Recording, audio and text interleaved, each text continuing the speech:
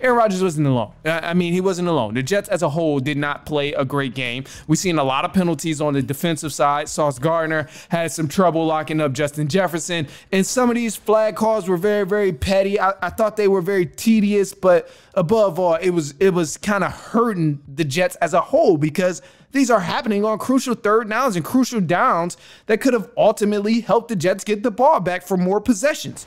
But, you know, despite the defensive side of it, there was still guys, even on the offensive side of it, that wasn't helping Aaron Rodgers out. So I talk about Rodgers having these interceptions and all of that, but the receivers dropped these open passes. Lazard, Conklin, Breece Hall, like they were not catching the ball. I don't know what it was up with the Jets receivers, but they could not catch the ball.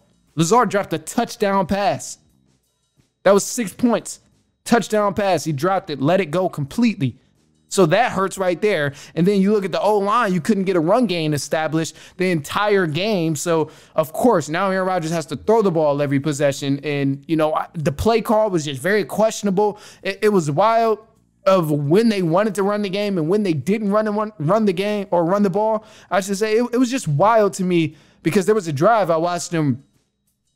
I believe they were 2nd and 2 or something, picked up a good amount of yardage, 2nd and 2, didn't convert on the run, 3rd and 2, tried to run it again, did not convert on the run. It was just embarrassing, bro. Like, you know, hey, for those in London who happen to watch this game, just know this is not, you know, the American football that people are so hype about. This is not the football that we watch and we're like, hey, this is the football we love to see. Just know this is not it.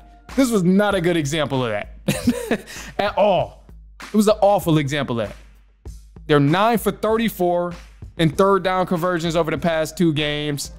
0-2 for 4th down conversions. Like, this is Jets. I don't know why we sent the Jets over there in London.